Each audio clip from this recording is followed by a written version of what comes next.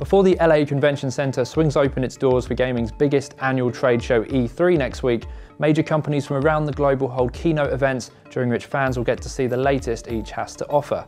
The world's most anticipated games will be there alongside big announcements and even bigger surprises. Ahead of the event, here are IBTimes UK's 5 big predictions for E3 2017.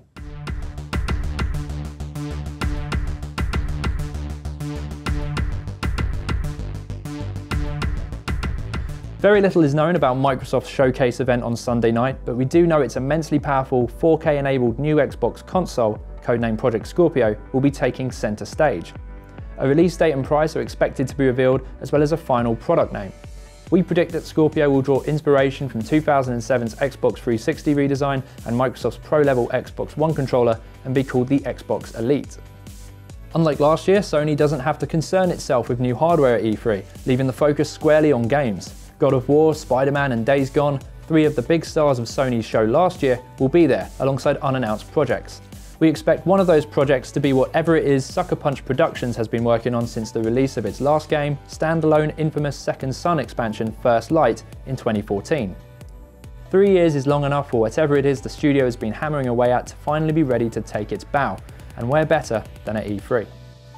Another developer we suspect will make a long-awaited return is Retro Studios, the beloved Nintendo subsidiary responsible for the Metroid Prime trilogy. Much like Sucker Punch, Retro has been working in secret since the release of its last game, Donkey Kong Country Tropical Freeze, in 2014.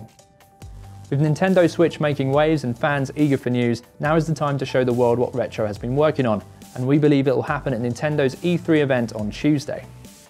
The first of this year's pre-E3 conferences will be held by EA on Saturday night, and BioWare are expected to be there with an expansion for Mass Effect Andromeda. Sadly, Andromeda has been considered a relative failure compared to the past heights of the series, and if reports that a sequel has been shelved are true, BioWare may be keen to move on.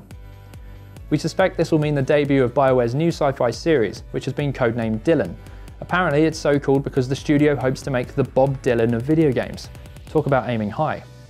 Our final prediction is that Bethesda will reveal a brand new open-world RPG series at its showcase on Sunday night, one that sits along its iconic Fallout and Elder Scrolls properties.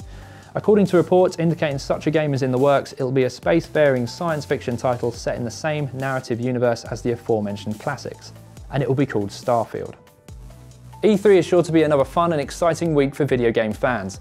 For the latest and to see just how wrong our predictions are, head to ibtimes.co.uk/games.